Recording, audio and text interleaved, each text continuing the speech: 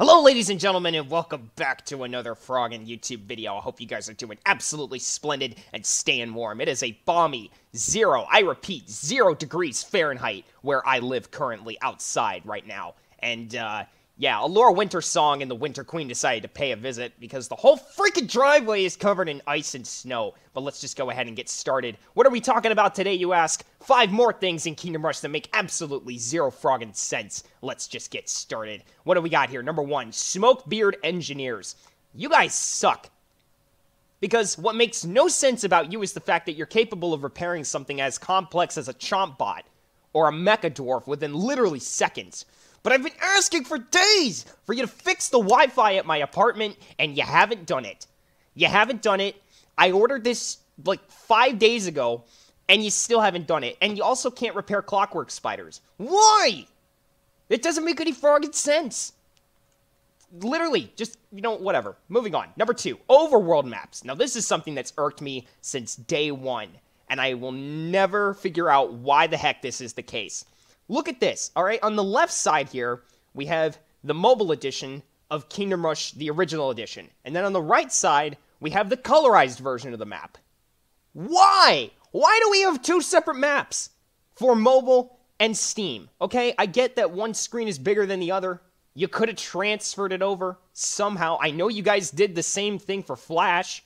Why can't you do it for Steam? This makes no friggin' sense. I'm just so friggin' angry, man. Whatever. Alright, anyways, number 3, the Kingpin. Alright. Now, for this one, I would normally put on, like, a used car salesman's voice. But since they didn't have cars back in the day, they had carts. I can't really do the voice for that. I don't know what the heck that would be. But with that being said, let's go ahead and take a look at the Kingpin. Explain to me how the hell this thing is even capable of moving. This is the classic example of quite literally putting the cart before the horse. There is no fucking driving wheel on this shit. You know what you drive, sir? You drive a wooden Prius. You drive a wooden Prius with no fucking steering wheel, and that just makes no froggin' sense. What are you powering this thing with? Farts from your huge anus every time you eat a piece of KFC from your bucket of Kingdom Rush Kentucky Fried Chicken? What are you powering this thing with, huh? I don't get it. I seriously don't get it. It makes no sense to me. Alright, number 4. Enemies versus tower versions of enemies. Oh boy. Oh boy. Classic example right here. Do I even need to say anything more? Do I? Do I really?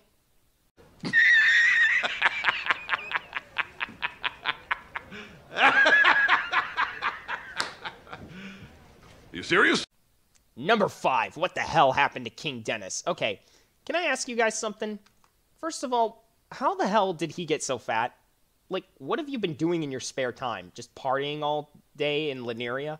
Like, seriously. Getting fat is my job, sir, not yours. You're a king. You're supposed to be running the damn kingdom. Not getting fat at the taxpayer dollar's expense. Like, this is ridiculous.